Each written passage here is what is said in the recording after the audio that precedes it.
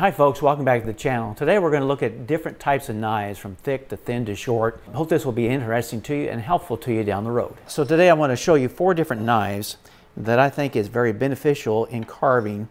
And again, you don't have to have a whole lot of knives. That's easy for me to say. But for you to get started, I would recommend having a roughing knife. And so I'm going to set these 3, and we're just going to start with the biggest tool that we have. And this is a roughing knife. This is a Ron Wells number 2. And this was used for roughing out whenever you did bandsaw cutouts.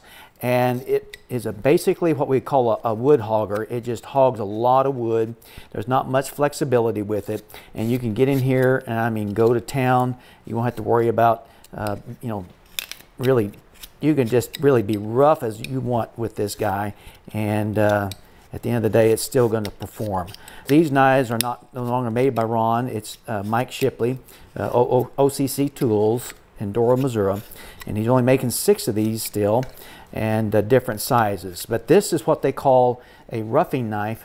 And so I'd recommend, if you're going to get into carving, get you a good heavy duty. That way you can plunge it into things as you are making your plane cuts and stop cuts and things, and really moving a lot of wood. So I'd really recommend a good heavy duty knife. The key to this knife though is it's flat planed blade. There's no bevel to it.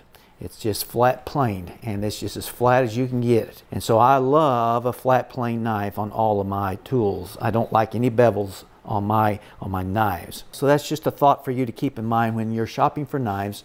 And also too, the comfortability of handling a handle is important too. All right, now let's move on to our second knife I recommend.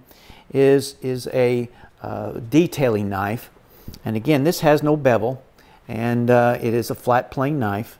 And it is to get into areas, you can make eyes with it, you can get in between areas. It's a little longer. You can get in between the legs of things and whatever. And but it's nice flexibility. And so I'd recommend a thin bladed knife like this here.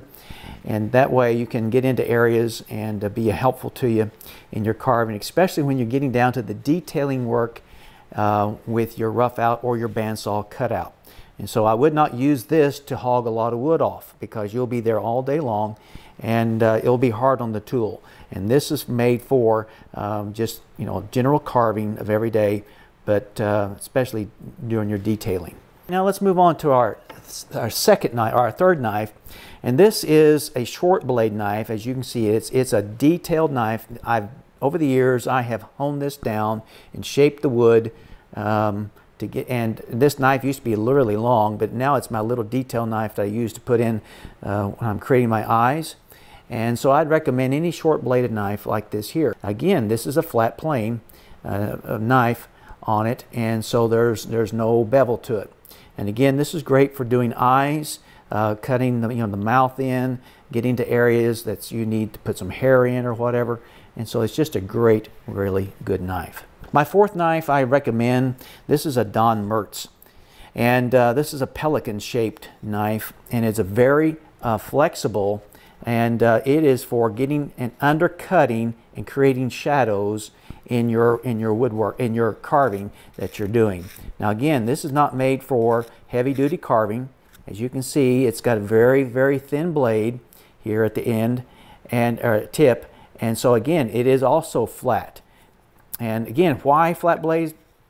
I like it because you can move through the wood pretty quick, and it just cuts through there like there's nobody's business.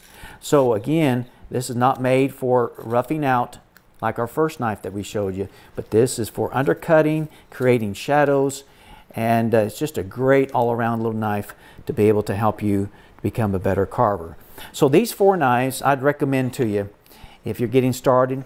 And again, your roughing knife, your detailing knife, and your short bladed knife for detailing, and also for shadowing on your carving. So these will be 4 great knives that you can have in your tool bag or your caddy that will help you become a good carver by taking care of them and buffing them every day and using them the way they should be used. I hope this has been helpful to you, because it helped me over the years to be able to see the different types of blades of knives, what purpose they're for. Again, don't abuse your tools.